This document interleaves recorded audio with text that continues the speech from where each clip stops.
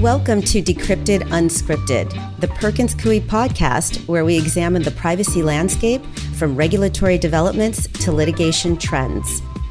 As always, the views expressed are our own and don't necessarily represent those of the firm, and what we discuss in each episode is not legal advice, nor does it establish an attorney-client relationship with listeners.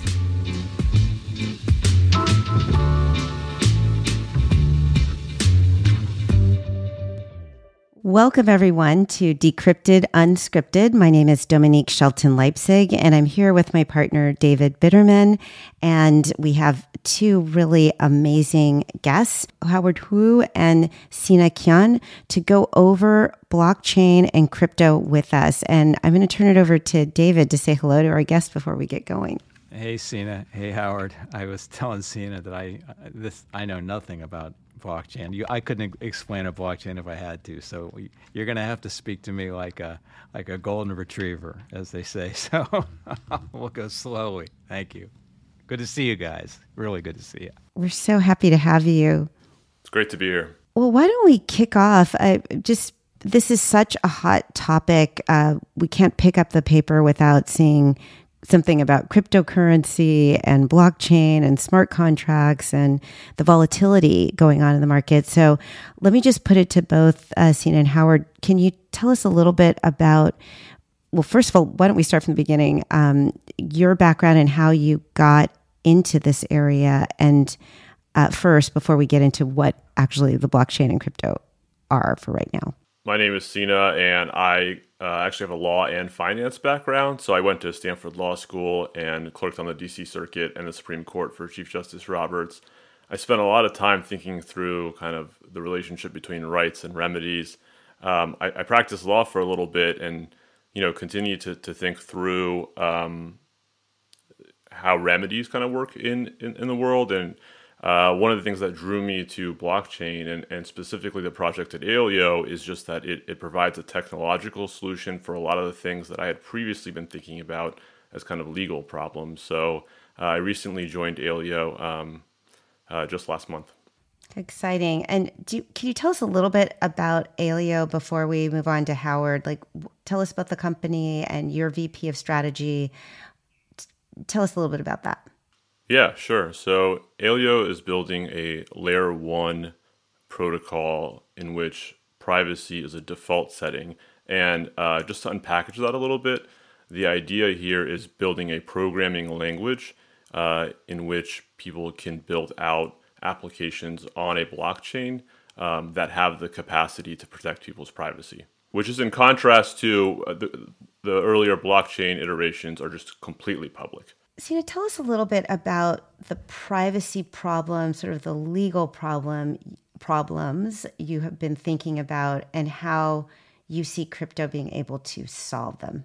Yeah, absolutely. I mean, privacy as a right, I think, is fully conceptualized in many ways. I mean, at least since the mid-19th century, you're thinking about Louis Brandeis, you're thinking about everything from the Universal Declaration of Human Rights to the Fourth Amendment. Their federal laws, their state constitutions, their state laws, all trying to protect privacy. I think the missing part is what remedy makes sense. And in the policy world, there's kind of been two answers to that. One is after the fact punishment for things we determine to be violations of privacy. And the second has really been more focused on creating some sort of GDPR-like compliance regime in which compliance teams try to put in place processes that protect privacy. What blockchain allows and what Aleo is specifically interested in is technology that actually structurally protects privacy. So and the flip side of that is just sort of data security, allowing minimal leakage of data we don't want the world to see so that bad actors can't take advantage of it. So especially now in this, and let me turn it to Howard now that if I can ask you, especially now as these issues of super sensitive data, our health, our educational data, our work data is really been automated, and we're so dependent on technology and that's been sort of supersized in this pandemic. Tell us a little bit, Howard, how you're seeing blockchain right now, and what is your background and how did you come to this area? Yeah, so first off, my name is Howard, and I first got into the crypto space about 10 years ago, and this was through mining at the time. I will admit, I was in high school and did not know what I was doing. As a kid, I loved computers and was really into that. And around that time, I happened to be running a custom PC store on eBay, and because of that, I had a lot of CPUs and GPUs lying around. As a kid into tech, I would read these tech blogs and news articles, and I saw one day there was this article about this new internet money that was at 30 cents, and it just crashed to 10 cents. And I'm like, what the heck is this? And I looked more into it, and that's how I actually discovered Bitcoin. And at the time, I really didn't quite understand what was going on, but I did the math, and at least for my PG&E bill here in California, my electricity bill in California, at 10 cents, it would have been break even effectively. And I said, well, if it goes back to 30 cents, then it's a handsome profit. So I said, why not give it a shot? And that's how I actually got into the space. But fast forward a few years, during my time in university, it happened to be right when the altcoin boom was happening. So there was new cryptocurrencies like Litecoin or Dogecoin, Namecoin, you name it coin, they were all coming out. And I got really fascinated by that and wanted to understand what the differences were, what made these new coins unique from Bitcoin. And a lot of it came down to the configuration and the properties of it, specifically around consensus and around trust. And I got really fascinated on that, started doing research with professors at Berkeley on alternative forms of consensus mechanisms, so new forms of proof of work. We looked at some of the first notions of proof of stake. We also looked at different approaches to consensus using trusted hardware and published some papers around that. And after doing that, I ended up actually discovering this area of cryptography called zero-knowledge proofs, which has effectively been the core of everything that I've worked on since. It's just a really fascinating piece of technology that I wanted to get a better sense on. I ended up spending about 5 or 6 years working with a few professors at Berkeley, also Cornell, NYU, Johns Hopkins, on effectively building out newer proof systems that were not only more efficient, but also more practical for real-world applications. And to tie in with Aleo, about 3 years ago, we started this project called Zexe, which stands for Zero Knowledge Executions. And at the time, we were evaluating the blockchain landscape. There's really two verticals to look on. The first is effectively programmability, and the other is on privacy. And we could see that Bitcoin was really low on both. Ethereum extended Bitcoin in one direction to offer high programmability. And there was another cryptocurrency called Zcash, which went the other direction, extending Bitcoin to offer high privacy. But there's this upper right-hand quadrant of high programmability and high privacy that was really missing in the market. And, it's not for a lack of trying. People tried. It's really hard to actually strike that balance. And, we said as researchers, could we take a stab at it and do it? And that's how this project even began. After about 2 years of development, we came up with a really good protocol with an actual implementation and source code.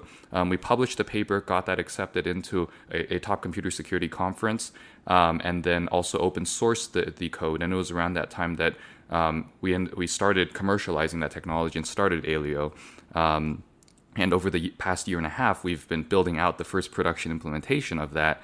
And really the goal is to offer a platform that allows developers, especially web developers, to write full-fledged applications that offer the full spectrum of privacy that's necessary, giving users full control over their data, over their ownership, and also offering applications the ability to attest, to provide compliance or fairness about the service that they're giving, so that users have a high level of confidence over what it is that they're actually interacting with. So again, like I don't know if you ever saw the movie Margin Call, where Jeremy Irons says, speak to me like I'm a 2-year-old or a golden retriever. That's where I am here. So why don't we start, if you don't mind, could you just explain blockchain technology just real quickly, and then explain how that relates to crypto, and then maybe we talk about the private, and then the privacy issues that you guys are addressing, because I think that for, at least for users like me or listeners like me, that's where we got to start, because I'm at the golden retriever stage, my friends. Sure. I think the easiest way to frame it is with respect to why blockchains even came about. If you looked 20 years ago, the internet was really just getting off the ground. People were, from a mainstream perspective, were starting to use it for real world purposes, to do business, to do commerce. And it was around that time that people started realizing, wait a second, I can transmit my information, I can receive back information, but I have no good way to transfer my money and to receive money. So all sorts of new startups and new protocols and ideas were being developed around the time to basically create some form of digital cash. There was really a lot of cryptographers that were trying to devise a method that could securely allow you to prove your ownership and demonstrate that I actually sent you $5.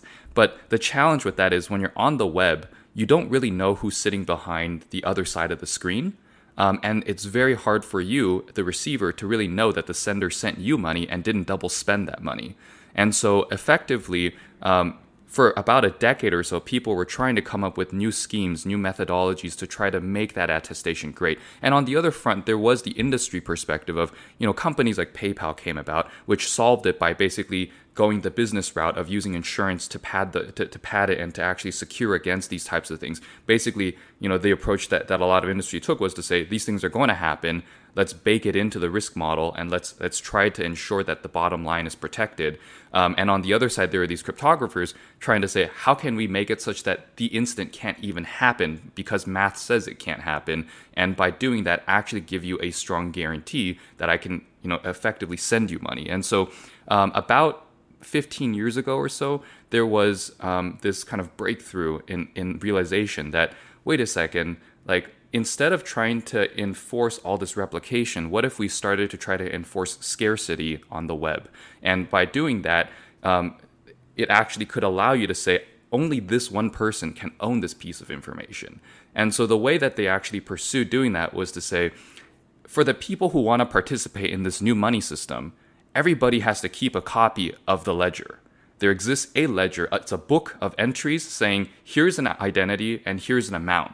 And effectively, if everybody keeps the same tabulation, the same tally as everybody else, then when someone says, I want to send, Alice wants to send Bob $5, if everybody records it on their ledger, then everyone will agree that that transaction happened.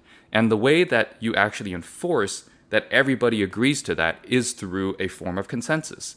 And it was around that time that people realized that I could actually devise a puzzle, a mathematical puzzle, to solve, to prove that I am the person who is currently supposed to be effectively creating a new entry in the ledger, and everybody else should replicate my entry. So it's almost like a way to provide an authority to others to say that I am allowed in this moment to add stuff into the ledger. And the whole point of the system, to ensure the consensus is fair, is to allow everybody to take turns at adding those entries into this ledger. So that's effectively how this technology really came about. The original intention is to enable web payments in a way that's actually, usable by everyone without having these types of insurance and risk type of metrics to have to worry about, that I can just send money. And over the years, after this small insight became so big, people started to realize, well, I could do this not just for some balance on a ledger. Actually, since it's just an arbitrary entry of data, I could do it for anything. And people started realizing I could actually put code in there, and then I can ask people to run that code to do even more things. And effectively, as the years went on, people started to discover I can do a lot of things with this. And fundamentally, I think today where we're at, the difference between this solution and what the existing industry's payment rails have devised is effectively that, if you're PayPal and you're a database engineer at PayPal, think about the number of times you've accidentally added an extra zero into an entry in that database, and you effectively just minted new US dollars without realizing it. It was purely by accident. In a blockchain system, you can't do that because everybody is keeping a same copy of that database effectively. And when you make that erroneous entry, everyone else will look at it and say, wait a minute, this doesn't look right. I'm not going to add that into my database. And once 99% of people choose not to enter it, you're clearly excluded from it. And you're going to look around and say, wait a second, everyone else didn't add it. why did I add it? Maybe I should go back and double check. And when you go back and double check, you realize, there was clearly an error here. I did not enforce scarcity in the system correctly. And so it's a form of social consensus by technology that has really made this fundamentally a valuable development. I'm curious, and I know we're going to get to the application or definition of cryptocurrency in this too, but I just wanted to put a marker in. I'm curious how this applies to privacy and consent, and then I know we'll be coming back to Sina on that, but this is very exciting what you're describing. So, as David said, with respect to payments and crypto, I mean, talk to us a little bit about that definition. Yeah, that's a great question. So, in this model that people are using, everyone's keeping a copy of their entries, right? And a few years ago, or actually almost a decade now, a lot of researchers who are studying these new systems realized, wait a second, if everyone's keeping a copy of this ledger, doesn't everyone get to see everybody's balances then? That's the fundamental flaw in that. So its core strength was also its core weakness. And they said, how can we remedy that? What if you could, and this was the observation that was made a few years ago, was to say, what if you could encrypt all of those values and attest to the correctness of the value that's being encrypted?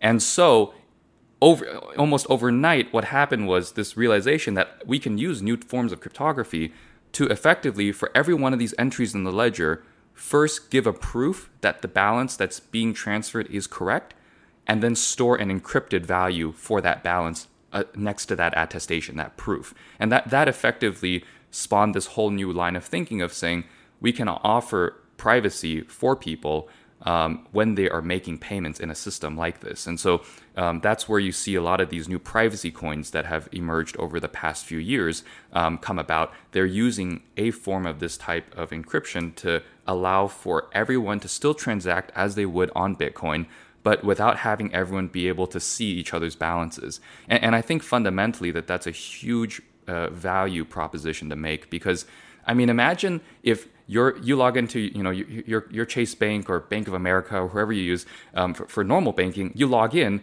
and it turns out that everyone else has already logged into your account to see what you have. Like that just feels a little bit odd. It's also a violation of a lot of banking privacy laws. And so from that perspective, to use this for actual real world payments, you really do need to provide some level of assurance or guarantee that can be offered for the actual user. And then on the other side of it, with regards to regulation and regulators, one of the things that people have also started to realize is that in order to use these types of systems responsibly, there needs to be a view key or an audit key that allows for a third party to effectively witness what's in that account, but not be able to spend the actual balances in that account. And that's something that most of these new privacy coin systems actually provide now, that you can look into the accounts. You can give this view key to an auditor. They can look at those accounts to make sure that they add up correctly, that the people you're transacting with are correct, are valid. They're not on some sanctioned list, and effectively actually give a strong assurance to other parties that,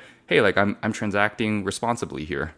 This is fascinating, and I think one of the things I just was going to and thinking about as you were talking, Howard, is how important is it for the personal information to even be encrypted and on the ledger, or is it possible? And I've heard of certain models where the personal information is actually on separate, disaggregated databases, and you've got the blockchain pinging back to confirm that those accounts are accurate, or the information is accurate, without having to actually have on the chain itself the personal information, even as encrypted as you say. Yeah, absolutely. So this actually hits on a really interesting point, which is blockchains have fundamentally a scalability issue.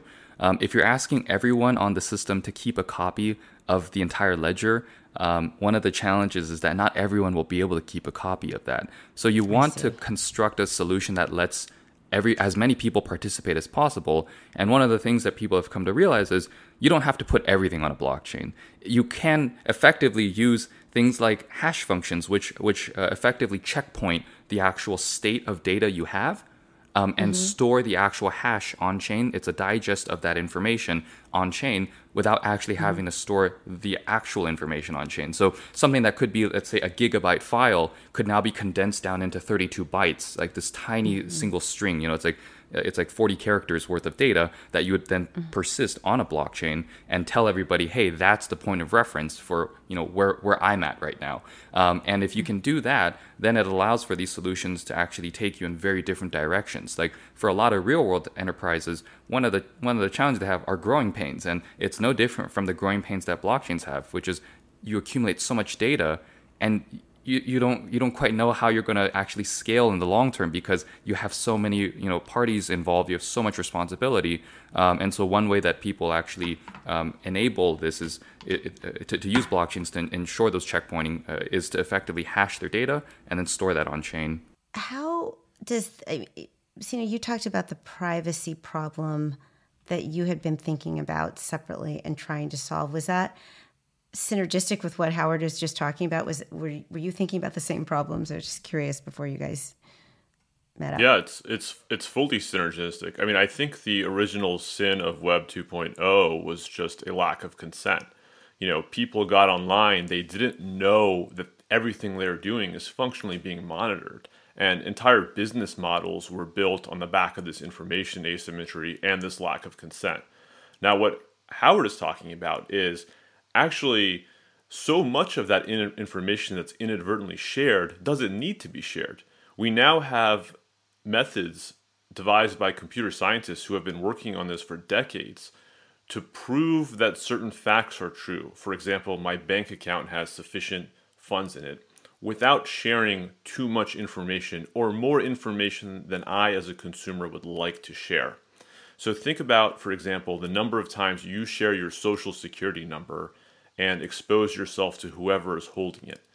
What Howard is saying is we're building the technology to be able to show that you have a social security number and it works, but we don't have to actually share it with that third party. They can be satisfied with the cryptographic proof. I think that's very, very powerful because it just means that the amount of times we put our information out there can be limited. Yeah, and you can see so many different use cases for this in terms of, identity information, government IDs, passports, accounts. I mean, there's so many different directions this can go in. How has the perception been about crypto and blockchain for the privacy use case? How is the reception for that in the marketplace, I guess, in terms of like our banks, buying into this model, retailers, et cetera? I'm just curious, like who would be the customer that you guys would go after in Aleo? Yeah, I think I'll jump in and then would love to get Sina's take on it too. Right now, where we're currently at, the web is fundamentally broken. There is a very strong asymmetry of information ownership where web services primarily own your data and users have very little say, control, or access to that data. I think that model fundamentally needs to be inverted because the web will not continue to scale in this manner, and more so as more real-world activities and real-world business actually transacts over the web, it will become necessary to make that switch so that users take back ownership of their data. Now, the first iteration on that has not been impressive in the sense that it's been phenomenal that we have these new policies like GDPR or CCPA in California that actually enable users to not only access and inspect that data but actually request for that data to be deleted.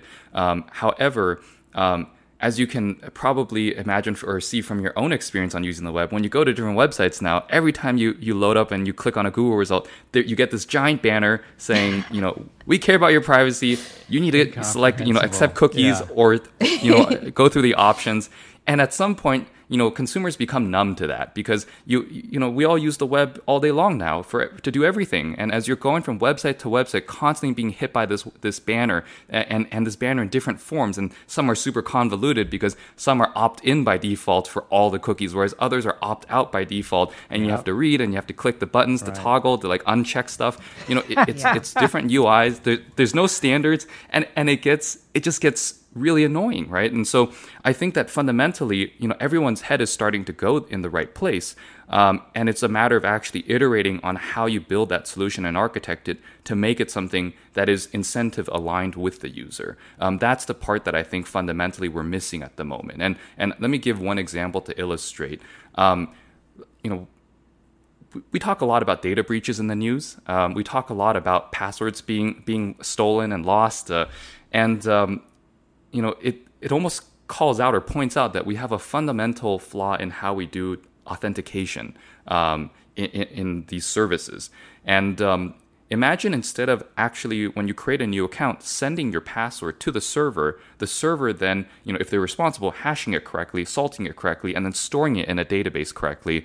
Imagine if you actually didn't have to trust them to do all those complicated steps for you, and rather you did it yourself on the browser side, but then provided a proof that the digest that they're actually storing in the database, the hash that they're going to use to compare the next time you log in with, is actually the only thing you hand to the service provider.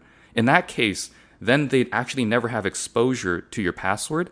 They only get exposure to this hash of your password. And based on cryptography, there's this property of one-way functions one-way hash functions that says, like, unless you actually know the password, you shouldn't from that hash be able to get back or derive back what your password was. And so by giving just the hash over to the server, it actually gives almost an implicit handshake between you as the user and them as the service provider, that I'm not going to give you this sensitive data, but I will give you something you can use to reference to prove that I am who I am the next time I come back. Now, you mentioned something for the audience that I think would be helpful to explain. You talked about salt. So, of course, there's all kinds of hashes out there, SHA-256, SHA-1, that are reversible.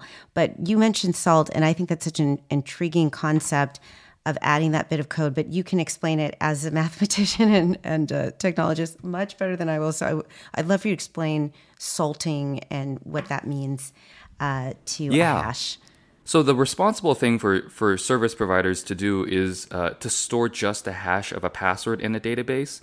And so by doing that, they're not storing the password itself.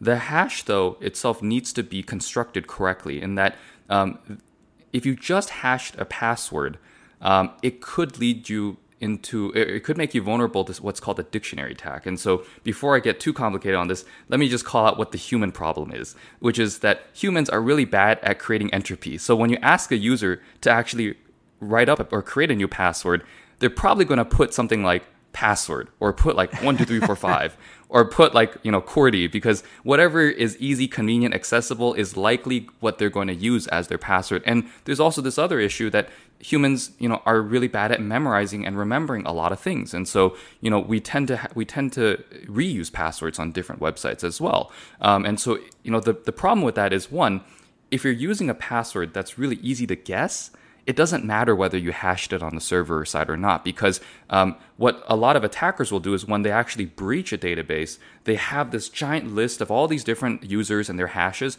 and they'll just brute force it by trying all the most common passwords, and they'll keep these in a lookup table to cross-reference and see, hey, like, is this a hash that I've seen before? If so, well, I already know this user's password. I don't need to try and use any compute resources to try to figure out their password. I can just guess it because it's such a common one. Like, password is so common, and that's a vulnerability. The other side of that is, with password reuse, the problem is that if you get breached on one service provider and then another service provider later gets breached, you basically just implicitly got breached at another website as well. And so it's important to actually come up with complicated or long passwords that are unique and hard to guess, and then two, not to reuse that hard to guess and unique password. And this was where a lot of security researchers are actually starting to advise people not to think about it as a password. Like you see on a lot of websites that there's a requirement for, some number of digits, some number of characters, uppercase, lowercase, add a symbol. That's too complicated. And a lot of security researchers are starting to realize for most people, it's easier to remember a passphrase, to remember a long sequence of words, because if you can remember a sentence, and you just keep that sentence as your point of reference, it will be very computationally hard to break that if it's unique. So that's a common piece of advice that's starting to transcend or starting to become disseminated out there. But I'd say more broadly that this solution is still a band-aid, and it's more so that asking the user to have to do that is really calling out a more systemic flaw in the solution that's been architected, which is to say that the fact that the service provider cannot correctly enforce these things and cannot provide a high level of guarantee for their users' security it's a risk. It's a risk to the actual security of what you're offering. So if you're a bank, or if you're a hospital, or if you're a stock exchange, you should have an actual guarantee, a cryptographic and mathematical guarantee that up until this level of security, we cannot be compromised. And that's where these new models, where you're actually incentive aligned with the user, because the server never has to learn your password, actually provides a stronger guarantee than what's currently available on the web today. Very fascinating. And thank you for clarifying that, because I think it's something that is so important. I think I just read yesterday about another data breach that was out there involving passwords. We have data breaches from 2019 that hackers are coming back out and reselling that data, and it becomes new and a fresh violation. So if everybody just how do you view the data breach landscape if people start using blockchain and crypto technology to effectuate privacy protocols? Yeah, I think the first thing that we're going to see is, one, a much safer web ecosystem, not only for payments, but for any type of personal data that you have, to be able to prove the information that's requisite to use a service without having to give away that information, provides a huge contrast to what we have on the web today. Instead of, for example, having let's say a fitness app have to know the exact precise details of when you're standing, when you're sitting, when you're walking, what your heart rate is, what your oxygen level is, maybe what your blood pressure is, and potentially leak that and have that get out there and become another indicator for another company downstream to provide just the level of information that's necessary to provide a reasonable service, and to be able to potentially even do that without giving any information at all, I think is where one, technology should be heading, but then two, also, it's almost going to become, in my opinion, a necessity from a regulatory standpoint, because for compliance, you're going to need to provide a level of guarantee, not only for what level of service you provide, but how you provide it. And you want to ensure a certain level of fairness with that service that you provide, that no single demographic, for example, is being discriminated against. And that's something that is really hard to provide an assurance on today, because we don't have a form of what we call verifiable computation. I can't verifiably demonstrate that the way I computed this thing was done in a certain manner. But what this new technology, zero-knowledge proofs, effectively lets you do is to actually give an attestation that I'm computing blah using blah information on said logic. And by doing that, you can actually demonstrate not only to the user, but even in court, that I'm only using this algorithm, and this result is clearly from this algorithm. I got to ask a question about your phrase about the asymmetry of information, and which is a great phrase, and it does capture a lot. But what do you do with all these businesses that have been built on this model of the asymmetry, where not only your personal information, but your search history, all kinds of things that you wouldn't even think to classify or try to keep private? How do you address companies that have built business models on that, and how do you keep that private? That's a great question. First off, I think with most of the companies that are out there with data today, only a handful are going to make the full transition. And disruption is honestly the strongest catalyst to make people actually migrate. So I think that when new companies and new technologies will emerge that are a better solution than what we currently have today, users will naturally gravitate to that. And as part of that process, there exists a forcing function then that actually makes existing companies also make the transition. That's usually the biggest incentive to make a company evolve. I think separate to that, regulation will certainly play a huge factor in this. I think within the AI space, we're already seeing that today, that there is already a lot of discussion about, who should be owning that data, where should it reside, when should it be accessible, and how can it be used.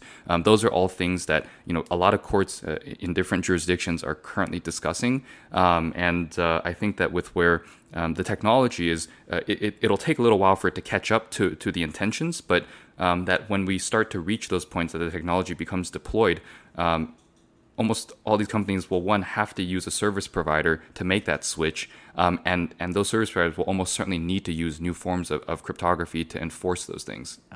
Got it. Yeah. Well, we have our CCPA has a, it has a standard. If there's what we call, or what the statute calls, an exfiltration, that you have to have reasonable security precautions. I mean, you guys are going to make that life very, very difficult for people to prove that they've maintained reasonable security precautions, right? I think that's right. I think the current regulations, as we develop our technology, are going to require something like what we're doing, because the premise, again, of how these companies built their business was on everyone else's ignorance. So they just said, hey, look, this is how it works. The data's there. We're just going to look at what's publicly available. But this technology allows a much more limited data share. And so their business models no longer become like the only option. And fundamentally what this will be about is combination of both regulation and consumer choice. How much consumers want the data insecurity that comes with Web 2.0. I mean, we've become numb to it almost, but this is an enormous problem in our society. Just from 2009 to 2020, the Department of Health and Human Services reports over 200 million healthcare records have been breached. It's enormous. I mean, the volume, like when you look at Equifax, the 2017 FTC settlement, that compromised over 147 million people. At this rate, there's going to be absolutely nothing left for anyone to be looking for, because all of people's records will be public. So, I think if you look at that, there needs to be a solution. And one of the things I find compelling about this is that it's actually a technological solution that provides a lot more data security than anything that came before it. It's interesting what you say, Sina, because it reminds me of something that I don't know if and maybe you've read it, but the presidential, I guess it's PCAS, it's like Presidential Committee on Advisory and Science and Technology during President Obama's administration, had created a report on big data in 2015. And it talked about this sort of world in the future where an individual could set their privacy settings such that they could wake up in the, make a flight arrangement, and a driverless car would come the night before, pick up the bags, take it to the airport, go through security. The person would arrive and just be able to walk through security. There would be no TSA or anything needed, because everyone would know, if you put your privacy settings that way, where you're going and what the purpose of your trip was. And then, just in ordering food, on and on and on. And it sort of described this world that was sort of the future. I don't know if you've thought about that report, but listening to you, it seems like this privacy setting would allow somebody to be as protective or as open to technology as they choose. It's very similar to this report done way back in 2015. Is that? Yeah, I think that's right. I think that's prescient. I think fundamentally it's about consumer choice. It's like not every house needs to be made of glass. You can make houses that are less transparent. People protect their privacy when they want. They share the information when they want. It's just about creating consent, like real consent, as to what data am I sharing with whom, why are they keeping the data, And if there aren't good answers to that, it doesn't really need to be shared. And from a technological perspective, there's a solution to that. One of the things that I also want to bring up or call out is the opposite approach to what we've been discussing, which is to say, there are a lot of users who might say or think, I don't really care if these service providers have my data. And to that end, imagine, for those listeners, like imagine if you could get paid to actually give that data, that you actually get a rev share of what they're doing with your data as part of this. That's something that does not exist today. It can't exist today because the internet has no easy way to transact money.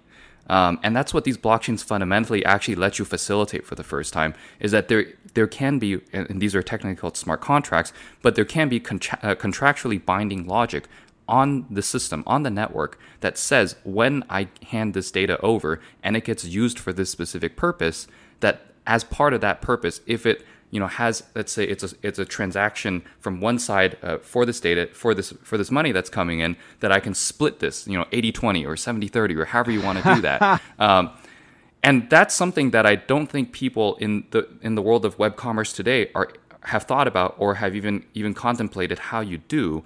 And once you kind of start thinking about it that way, you're saying, wait a second. So for the people who really are worried about their privacy, you have an option, and you could actually pay even like, say, a premium, a tax for it. You already see in web services today that different types of these variants exist. Like, some people will watch YouTube with ads. Other people will pay $10 a month to get YouTube Red so they don't have ads. And ditto here, that instead, you could actually say, I'll compensate you a bit if you're willing to give that information. But if you don't want to, that option also exists. Maybe it comes at a slight premium. And this way, for the people who are comfortable, you actually could potentially increase the bottom line or grow the amount of information that you have, because the information that a user is comfortable with sharing, they're going to share in a free-flowing manner, whereas the information that they're not comfortable sharing, they're not going to. And in the case that they need to use it to use a service, they may pay a premium for it. Well, you're touching on something that is just one of the hottest issues in privacy right now, which is this whole idea. And I mean,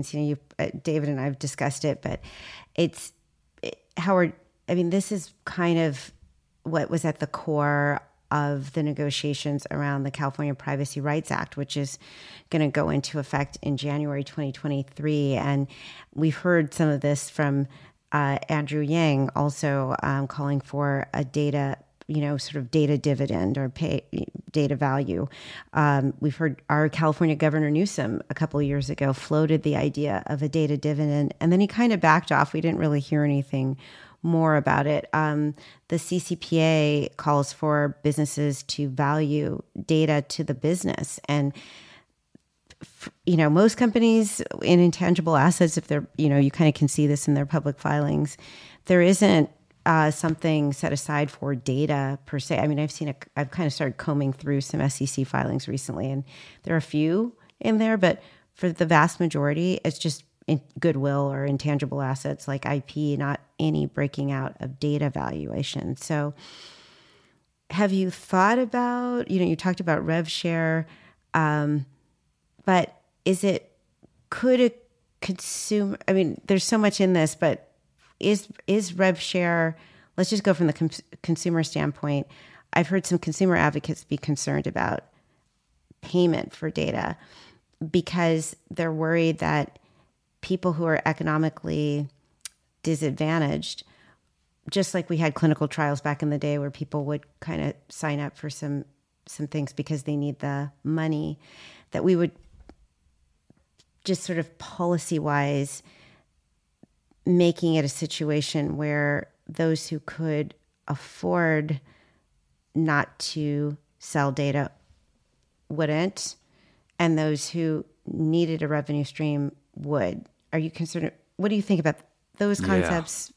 Valid, not valid? Oh, they're 100% valid. And first off, I will say with any new concept and any new approach, it's always prone to abuse, that people will always find some way to leverage it to their advantage, right? So, I will say that nonetheless, with this technology, with blockchains, it's really providing a new opportunity for businesses to monetize in new manners. And what I mean by that is this concept of rev share and these concepts of dividends, like while most traditional web commerce companies are not thinking about it or even have the tools to actually make that a reality, a lot of these crypto companies are.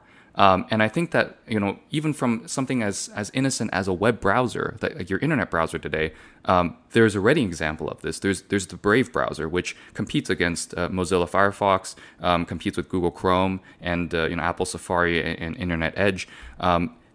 Brave is a new type of browser that, instead of just showing you ads and getting and those websites getting compensated when you click through to the ad to get some affiliate and rev share for the actual website that hosted the ad, you as the user actually get paid to see these ads. So from that perspective, there really are opportunities where you can demonstrate, demographically speaking, there is no difference between a mobile device, a desktop device, a young person, an old person.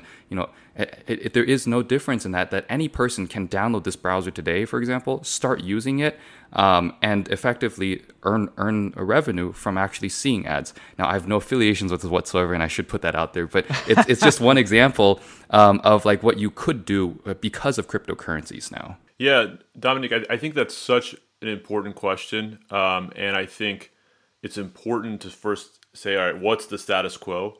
And the status quo right now is all of that value gets swept away from consumers, and much of it, they don't even know that it's happening. They don't know that they're being tracked even when they're not using websites. A lot of consumers don't.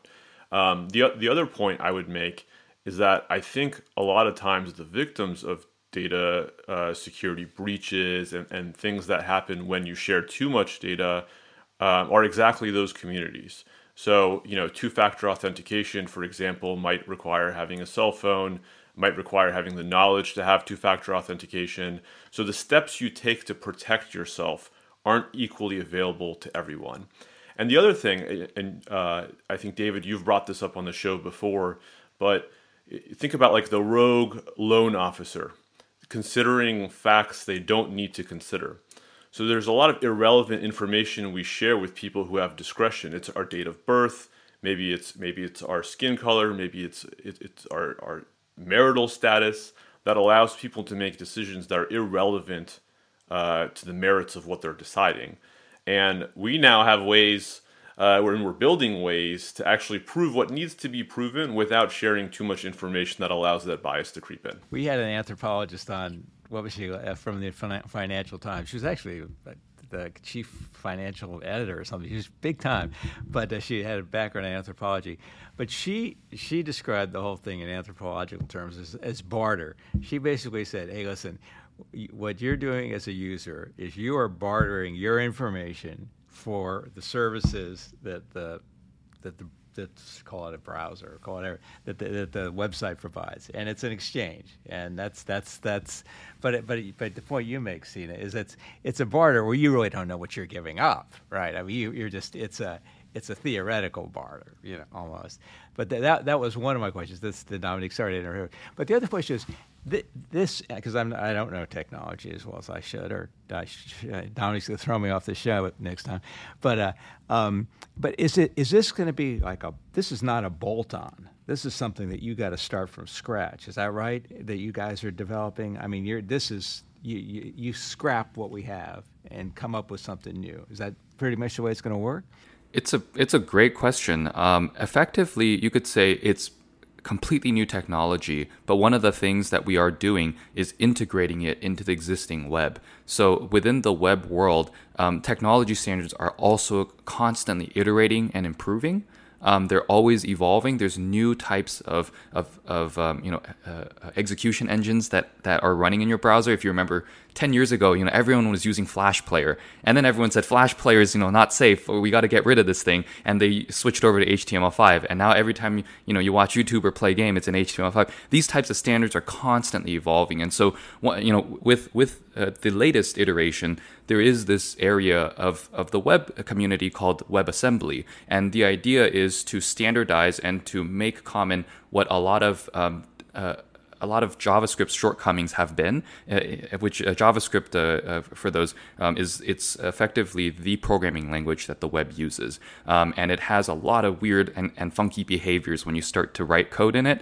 And people have then said, why don't we abstract it away into this separate engine that actually any programming language could compile down to? And so now you can start to write web applications in virtually any language, compile it to something that can run in a web browser, and use that instead, potentially a safer language. And so, by tying these types of new technologies into the solution that we are working on, the system that we have built, it enables us to plug into the existing Web 2 ecosystem while also plugging into new Web 3 ecosystems, as a lot of crypto people call it. So that's probably one of the biggest points that I think is valuable to kind of make, is that like, building a new solution in isolation is really hard to get people to actually adopt and integrate with.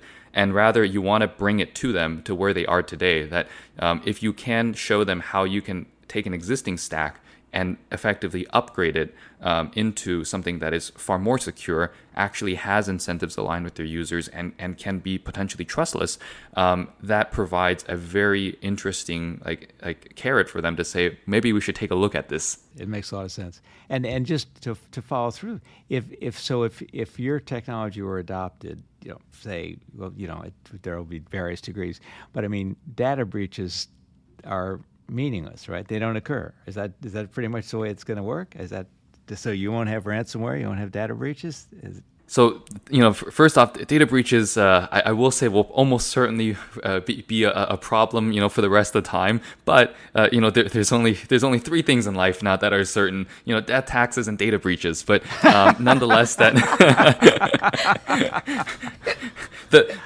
the point is that, when you inevitably get breached, the hope is that you will be minimally breached, that you will have as little information, that's actually revealed, because a service should not need to know all the information that it knows about you today. If you have every, data point for every step that you took today, and it landed in the wrong hands, that would seem really creepy. But, for most of these services, they really don't need that amount of granularity. And even more so, even if they do need that granularity, they don't need to hold it on their server. You can keep it on your phone and have the service provider give you hand over the logic in the application, and have the application on the client side run that logic on your data. They don't need to have it on a server. But more often than not, you see this interesting dilemma where they end up in the wrong place at the wrong time. So, Howard, question, just piggybacking off of what David was saying.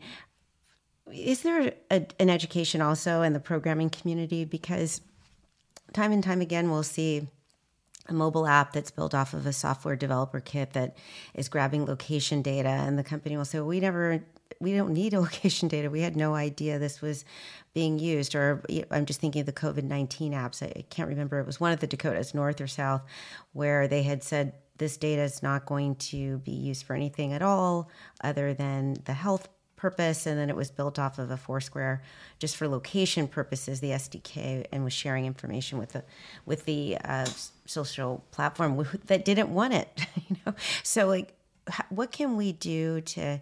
I'm just thinking out loud. If even if there's a role for people such as yourselves, Aleo, or you and Sina, to go into the programming community and train the young programmer or new programmers, like how to build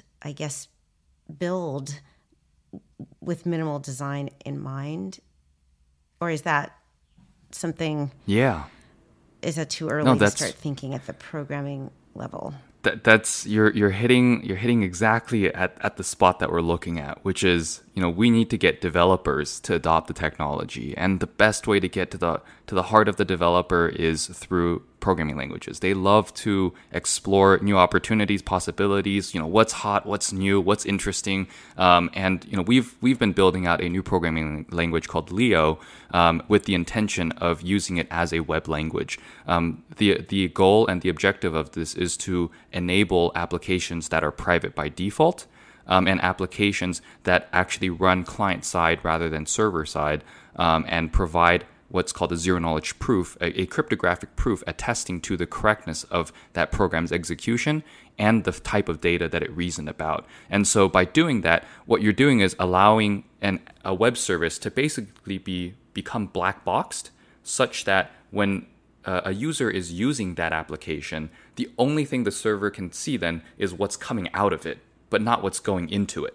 And by creating that opportunity, you're actually then providing a very strong guarantee, not only for the user, but also even the service provider, that I'm only seeing certain types of information. And that information can be, because it's code, you can look at it and easily derive what's being spit out, what's coming out of it. And if you can trust that what's going into it cannot be seen because of math, then you will have a very strong guarantee that an application written in a language like this has a very high assurance of data ownership, data control, data security. So you guys, if I don't know how many competitors you have. I was trying to think whether your demand is consumer driven or by platform driven. But I mean, what you guys could do is you could start. Basically, there would be a company that would advertise and say, you can buy stuff on our site, and we will never have your credit card information. I guess you need the address if you're delivering it, maybe. You'll never know. We'll never know what you bought before, and we'll never know what you're thinking about buying, and we'll never know where else you went, and that's it. I mean, that's their business model. Yeah, I would think that you could promote that as a business model. But you guys tell me, do you have competitors, and is that where you guys are headed? Is to basically look at those that want to commercialize themselves using your protections as essentially a way of attracting consumers? And yeah, no, that's a great point and great question.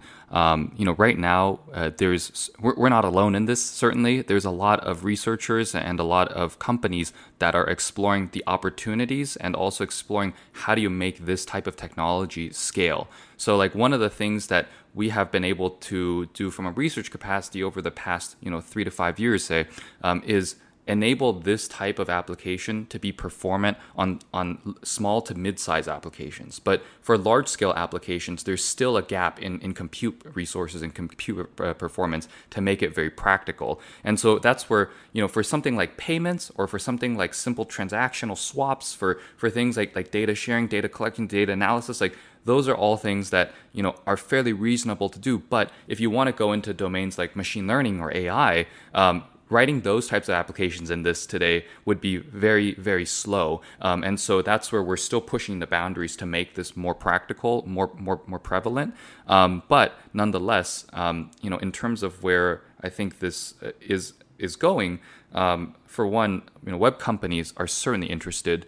Within the crypto space, people are especially interested. I mentioned earlier that all blockchains basically are public. So, there's all these decentralized exchanges. There's all these new types of dApps that are basically, you can see everything. Imagine if like, you have your birthday coming up and your spouse's wallet address because you transact with them frequently, and they go out to buy a gift for you, but you can just see their wallet and see, wait, my spouse spent, $500 on something. What's going on? Like, you'll know and you can see where they spent it. You'll immediately kind of start to realize, wait a second, like maybe there needs to be some type of privacy guards here. So, there's certainly a lot of domains where this is becoming more and more relevant now. I guess I'm just also curious, Howard, how you see actual adoption of these tools, because and also the business case, because we see a lot of consumers saying they want consumer choice. They want to have choice and transparency, which we get loud and clear. I think that's the impetus for these 142 data protection laws across the globe. The question becomes, so many of them continue to use the applications for which they have stated that they would like more privacy. And then on the other hand, I haven't seen, there's certain companies that have made privacy by design table stakes, and they're marketing with that. I'm starting to see articles and TV commercials, etc. But my question is, has anyone tried to codify, I guess, product to product, how much privacy has been a differentiator? In other words, has some company actually gained customers or success or assets or revenue because of this? Because I think the advertising model is a $500 billion global business, if not more. And so that, as much as people detest it, you can kind of see how it keeps grinding along.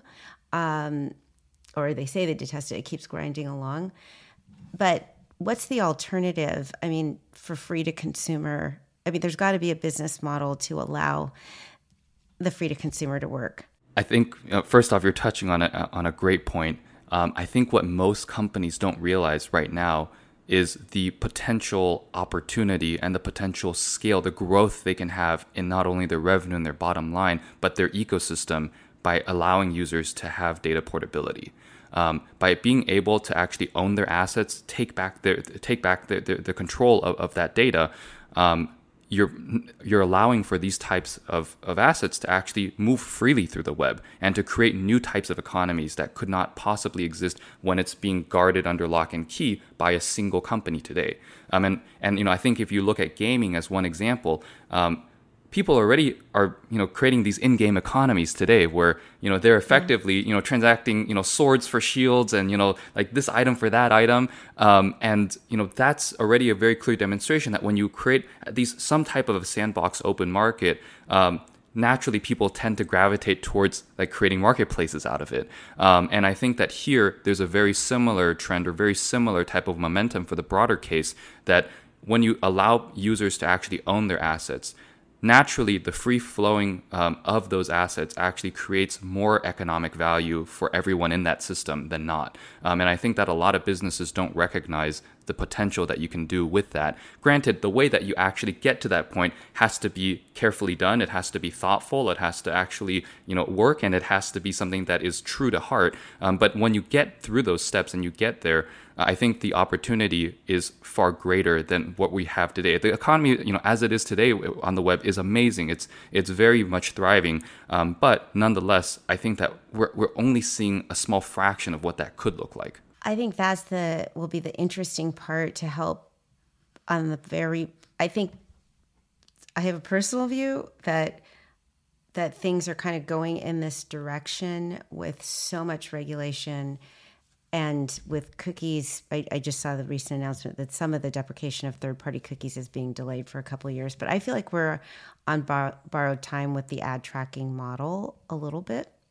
But there's got to be something to replace it, right? I mean, it can't be that everything becomes subscription for the equity reasons that we talked about. Not everybody can pay for the web and content. But at the same time, we have to do something to incentivize businesses to provide this content for free. And so if it is the rev share and it's more and more people, maybe we need one, or Howard, you need one great success story or one proof sort of concept case, because right now it's sort of hypothetical. But I do think this is an interesting pivoting moment, because the tracking model is like about to go bye-bye. It already has on the Apple platform anyway. Yeah, this is, I don't mean to go off topic, but Sina, I gotta ask you, because we're lawyers, right? We're not as, but you are so passionate about this asymmetry issue and privacy and things like that. How do you go from being a clerk for Chief Justice Roberts to focusing on the asymmetry of data? That's like a kind of a funny leap. Well, it's interesting. If you frame it that way, yeah, it is hard to understand. But I think the core tenet of legal realism is understanding the nexus between people's legal rights and the legal remedies they have. You'll find it in Blackstone's commentaries. Like I said, obviously Louis Brandeis wrote an article about it. It's in Marbury versus Madison. this is foundational American law stuff. And the interesting thing about thinking through a right of privacy, again, is what's the remedy?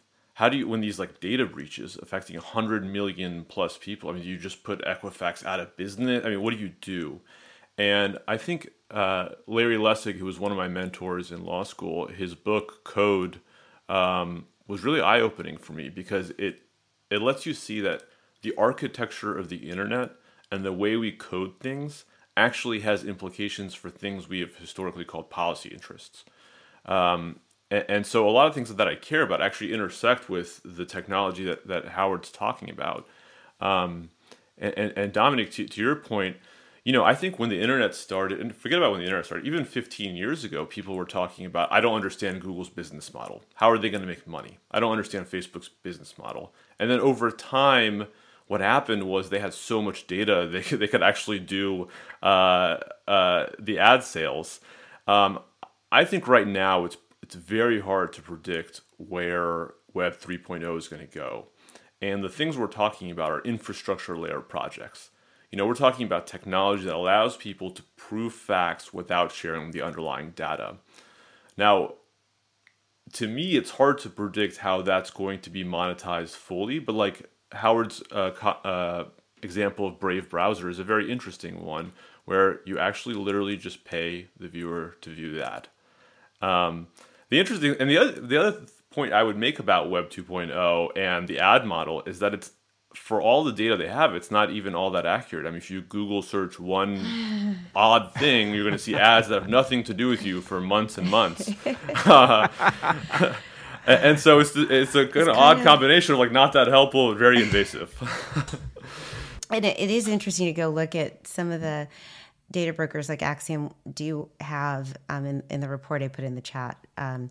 They do have like a hyperlink where you can see what your profile was. And I think they had, just because I was looking at some like video games and some other things, they had me as like a 14-year-old boy or something. It was like completely wrong. I hear what you're saying. I mean, this was a while ago, but they had the complete wrong information from a profile standpoint. Well, we've gone long, but you guys are too cool. I mean, this has been one of the best. This has really been a blowout conversation, and so I really want to thank you so much for. This has just been great, really. So thank you so much. Thank you. I mean, this was phenomenal. It's fun to be able to talk about the technology, and I hope it also helps to get people a better insight into just what the web looks like today and what it could look like tomorrow. Really changes the way you think about things. So thank you again. Yeah, really appreciate the opportunity. Thank you. Thanks so much. This concludes this episode of Decrypted Unscripted. Subscribe wherever you get your podcasts to get notified of next episode's release. Copyright 2020, Perkins Coie LLP. Thank you for listening.